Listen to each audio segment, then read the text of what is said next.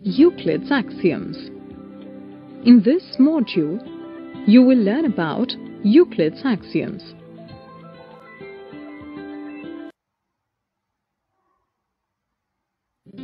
Consider the statement, "The sun rises in the east." This statement is an obvious universal truth. You accept it without questions or proof. An assumption which you accept without proof is called an axiom. An axiom should be consistent and complete. Axioms are also known as common notions, which refer to magnitudes of various kinds.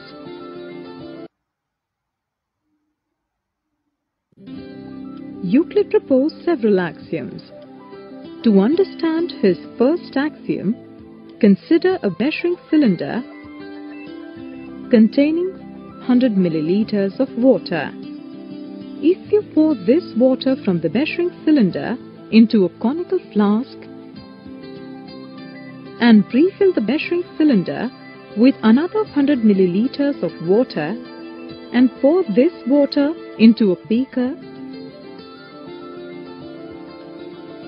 then the volume of water in the conical flask and beaker remains the same.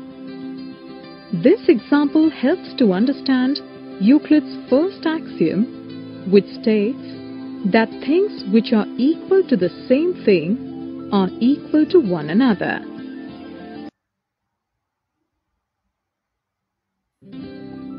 Consider two bags of equal weight. If all bottles of the same weight are added to both the bags, the bean remains balanced, showing that the weight is still equal on both sides. This helps to understand Euclid's next axiom. It states that if equals are added to equals, then the wholes are also equal.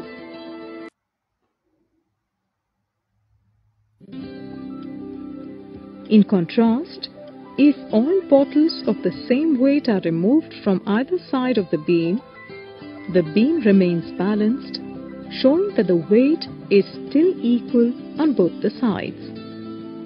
This helps to derive the next axiom. If equals are subtracted from equals, then the remainders are also equal.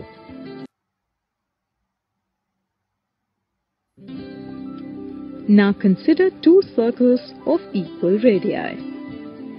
As the circles have same radii, they coincide with each other and are equal to one another. Looking at this example, you can say things that coincide with one another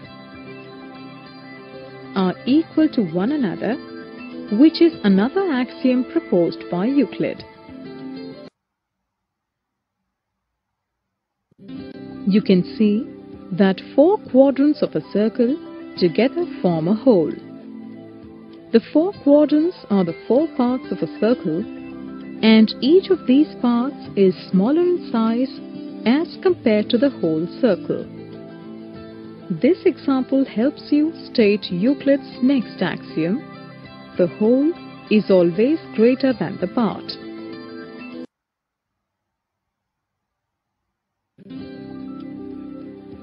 Now consider a right triangle. If you double its area along its hypotenuse, you get a rectangle. In contrast, if you double its area along its altitude, you get an acute triangle.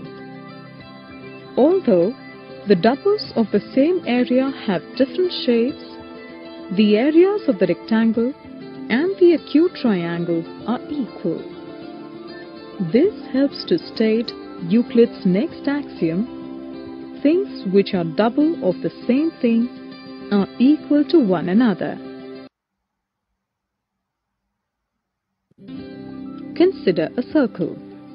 If you divide it by folding it along its vertical diameter,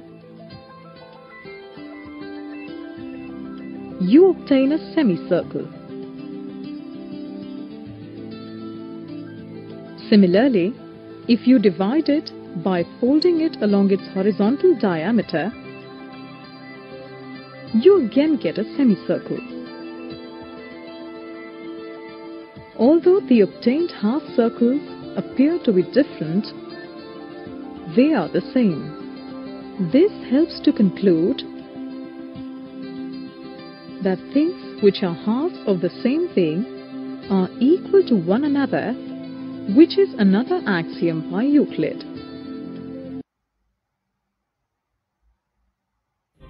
In this module you've learned that an axiom is an assumption which you accept without proof. Things which are equal to the same thing are equal to one another. If equals are added to equals, then the wholes are also equal. If equals are subtracted from equals, then the remainders are also equal. Things that coincide with one another are equal to one another. The whole is always greater than the part.